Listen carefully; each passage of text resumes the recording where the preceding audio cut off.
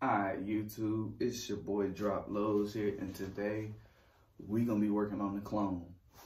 Some of y'all know I got into a wreck and bent the front rim. Finally got a front rim for chronic racing and works fine. Now that I've tested the rim, know the rim works good, the next thing to do is the fork oil. And look at this jank ass setup I got going right here. Like, sheesh. Anyways, stay tuned for the intro.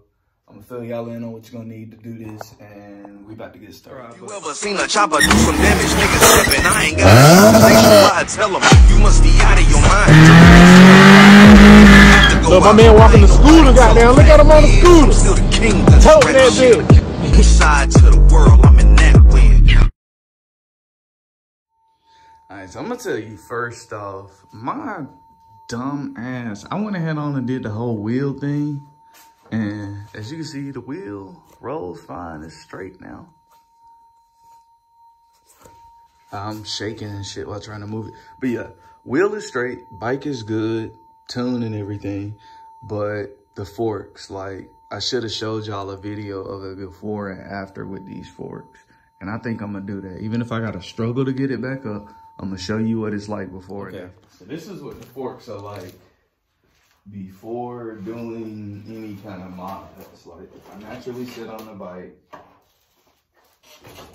As you see, I've already picked it up some. If I hit the front brake, I hear the fluid and it bottoms out heavy. And the bike really doesn't come back up until I pull it back up. So, hopefully today, that's what we're gonna accomplish by getting, oh shit, I'm holding the camera wrong. Sheesh. Okay, yeah. Hopefully today, that's what we're gonna accomplish by getting some fork oil in this thing. And maybe that will help these forks. If not, hey, that's what I'm here for. When I do all these clone videos, that's what I'm here for. I knew what it took in order to make the thing run forever, but certain little mods like fork oil, hey, I tell you the truth, I don't know shit about it. But we're gonna figure it out because it's common fucking sense with these bikes. So let's get started. I'm gonna show you what kind of tools you're gonna need. All right, got a basic assortment of sockets right here. Hammer, screwdriver, bunch of hex keys, 3/8 half-inch extension. That's a tool of mine. And I also got some hooks because I know I'm gonna have a bike hanging up and I need to hang up the brake caliper, I think. Also, get your 2 water bottles, clean them out, and I need to find a razor blade to cut those bottles in half. I legit almost forgot the important part. Fucking fork oil. I'm running with the Maxima. I don't know if this is gonna turn in video, but yeah, Maxima fork oil, anti-foaming, reduced drag, 20 weight. Cool, this is what we slapping in here. All right, y'all, so what I'm gonna do now is get this front wheel off. I'm gonna try and call out some of the stuff that I'm using while doing it. That way I can, yeah, guide y'all through this shit. I'm horrible with making these videos, man. I really am. I don't do shit to fuck around and have fun. I'm not in this for the money or anything like that. It's really just fun to me. This right here, small side of your axle, 14 millimeter.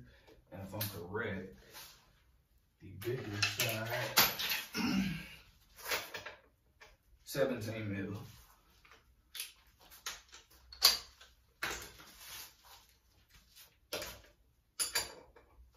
I really should have had done this before I put this wheel back on.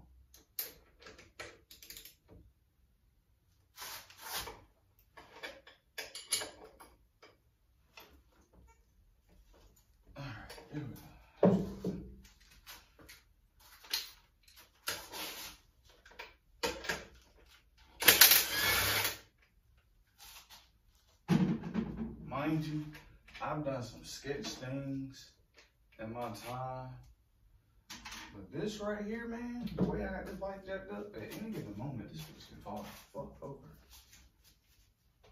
Need to get my wires right. Something's not hooked the way it was. Oh well. Grab my hammer, tap it out.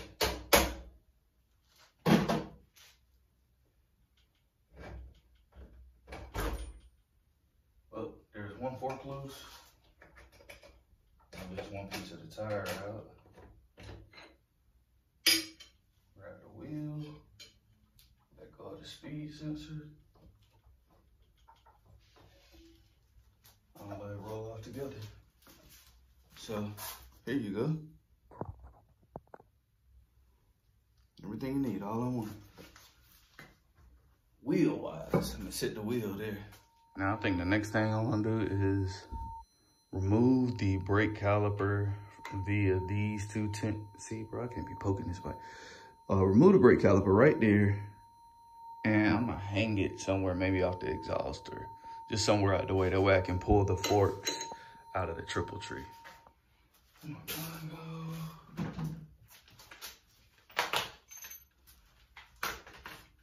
keep up with your screws and stuff. And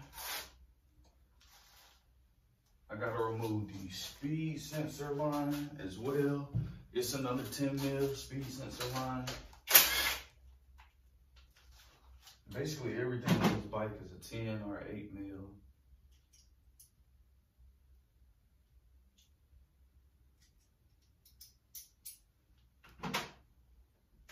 So you keep up with all the screws. And now I am to the point I should be able to bust all of these damn hex nuts open and get it out. The hex key you're gonna need is a 6mm. On the bike, you got 1, 2, 3, and it should release and pull out. If not, it's gonna drop down into the handlebar, but it ain't gonna drop far because it's gonna hit that bar before it leaves. But yeah, I'm gonna break these 3 and get the fork out.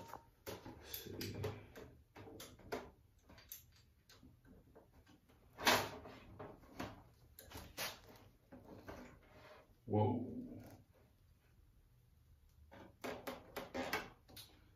This is something I probably should have done a long time ago because I practically finger broke that bolt.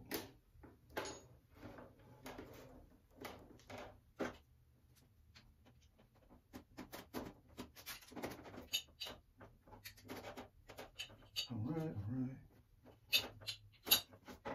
If I'm correct, you're not gonna have to remove these bolts already. Since it's like a clamp, it should be in there like a vise.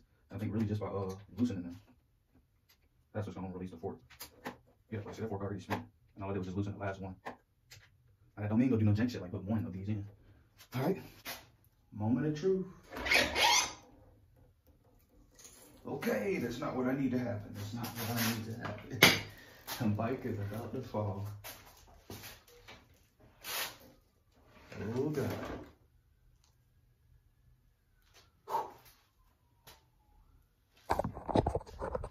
Let me figure this shit out before I end up having to pick this bike up off this floor. This is not gonna be fun. All right, now that we got the forks off the bike, my dumb ass sat here and forgot to get some kind of bucket to catch my fluid in.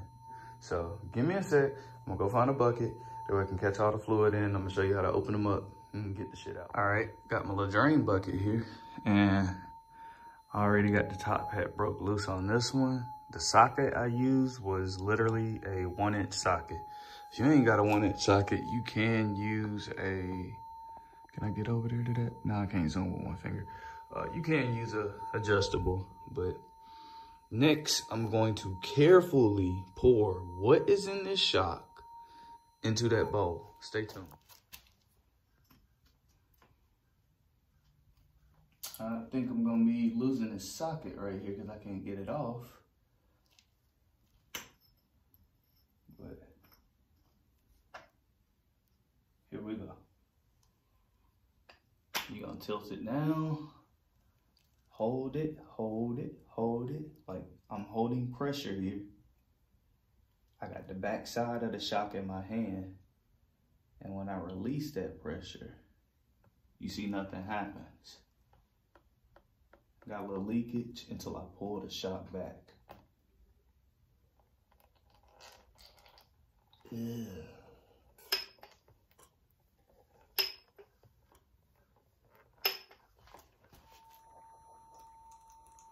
I really just got it tilted upside down right now. All is what's coming out the shop.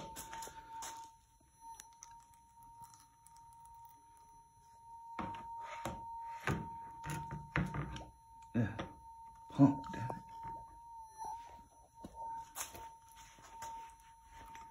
We can do it again.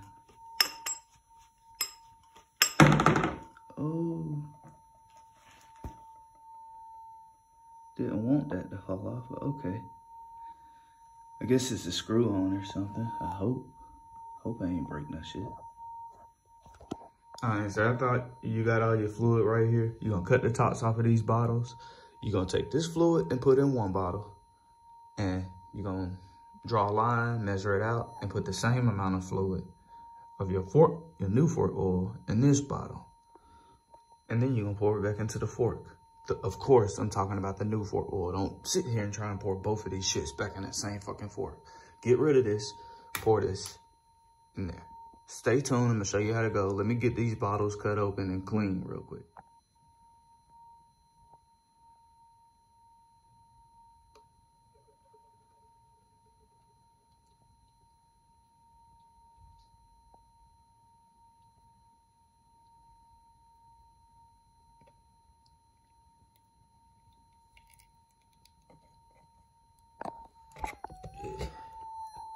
There we go.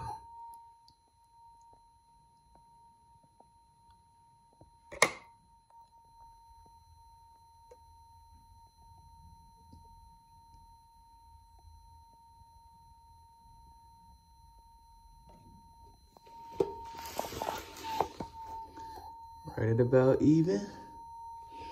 Smidge it more. And that's just to make sure I get my compression that I'm looking for. All right, as you can see, I went extra. What the fuck is going on with my camera? Okay. Got a little extra in there to make up for what could possibly be in the bucket, still down in there on the floor. And yeah, I'm gonna pour this into the shop. Now I'm gonna be real with you. I'm not about to sit here and give you some long ass video of me doing this to a shop. You know what the fuck you gotta do. Get over here, get the pumping, get your air bubbles out, and get it done. All right, you know what it is. Repeat the process for the second shock. Let everything out. Let it drain. So when you do that pumping, you need to do that in the bucket so it don't squirt extra fluid out on the floor.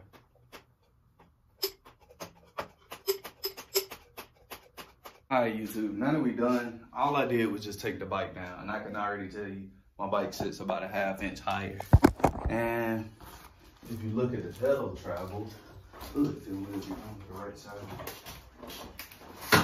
Off the kickstand and me sitting down, my front end doesn't move anymore. Even if I'm bouncing, my front end isn't sinking in. I can hit my brakes now,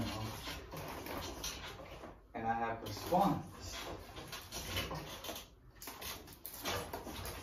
Like, I will actually, I'm speaking too soon, but I feel comfortable practicing stockies now, knowing I'm not going to have a brake stacking feeling. But yeah, 20 weight fork pull, did it. I can feel the bike, as I say, the bike feels stiffer. Feels more rigid. It feels like a real Grom with just fork pulls. So I appreciate y'all for watching the video. I know a lot of people, this is a mod. This is not a lot of people. If you have a Grom clone, this is a mod you need to do. Change the fork oil. I waited 1,000 miles before I did mine. Don't be like me. Do your shit as soon as you get the bike. So, fresh out the box. It's a better feel. It ain't even worth trying to experience the before and after. But yeah, change your fork oil, and that will help tighten up that front end bounciness. I don't know if everybody has it. I know my bike had it to where after I sat down on it, it already shrunk about 2 inches. And then I hit the brake and I could feel the whole bike like bottom out. Now it doesn't bottom out at all. And hopefully this will feel better in the stunt life. Yes, stunt lots coming soon. Stay tuned. This bike is gonna be in the lots a lot more often. We getting out the streets. We gonna do this thing the right way. So I appreciate y'all for watching the video today. Subscribe, share the video and subscribe. Love y'all. Have a good day.